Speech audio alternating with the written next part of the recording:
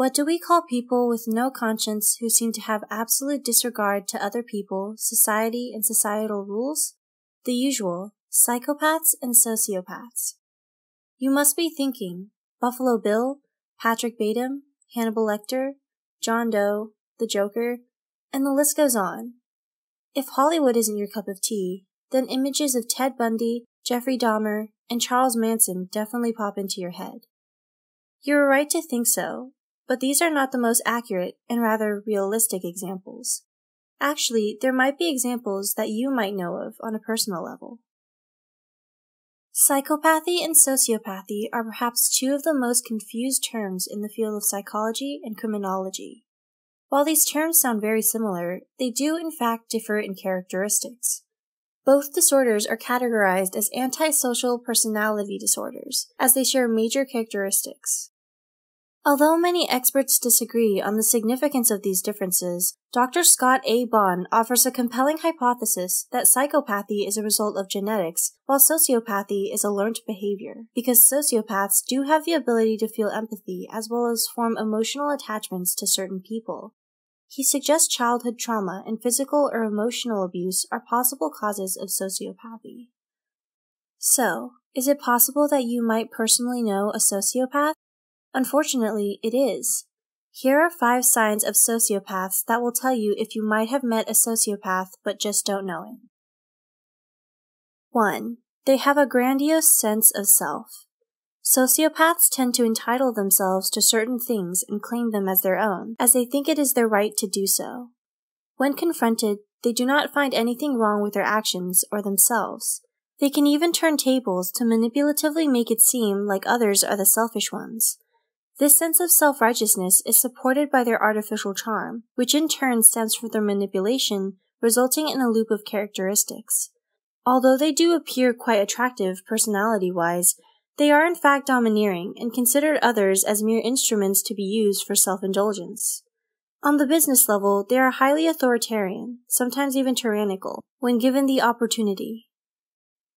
2. They are mischievous, cunning, or have behavioral problems. Usually, sociopaths have a history of behavioral and/or academic trouble, but only in rare cases are they in trouble with the law. A sociopath lies so often it becomes part of their personality. They are extremely cunning and know how to easily convince people. However, they have difficulties in making and keeping friends. The compassion a sociopath demonstrates is usually stimulated rather than felt and serves a certain motive. Despite that, they do actually have a sense of morality, unlike psychopaths, but appear to be satisfied by their own antisocial behavior. 3. They are irresponsible or unreliable.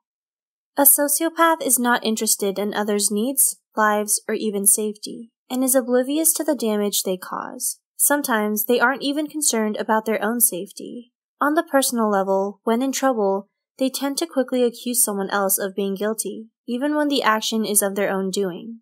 On both the personal and business levels, they fail to plan ahead, lack realistic visions for the future, and exploit others for their own advantage without a second thought.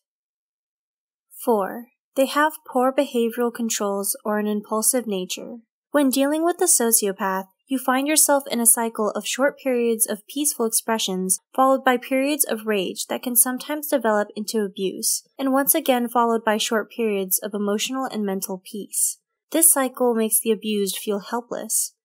Sociopaths' poor rage control issues lead to repeated violent assaults on other people, as well as, if not especially, on animals. Sometimes a matter that would make a normal person angry would mean nothing to a sociopath, and yet matters which might be of no worth to a normal person can outrage a sociopath. 5. They are unable to feel guilt, shame, or remorse. The ends justify the means is perhaps the most descriptive idiom of how sociopaths feel about their actions.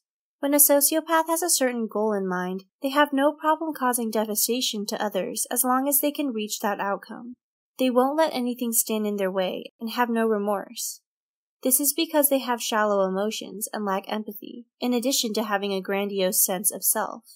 Their lack of remorse and guilt stems from their ability to rationalize the pain they inflict on others and inability to empathize with the pain of their victims. So, does anyone come to mind after listening to these traits? Let us know in the comments below. If you like this video, be sure to check out our other social media for more content. And we'd like to announce that Psych2Go has now opened a Patreon. Check it out if you want to support our channel. And don't forget to subscribe. Thanks for watching.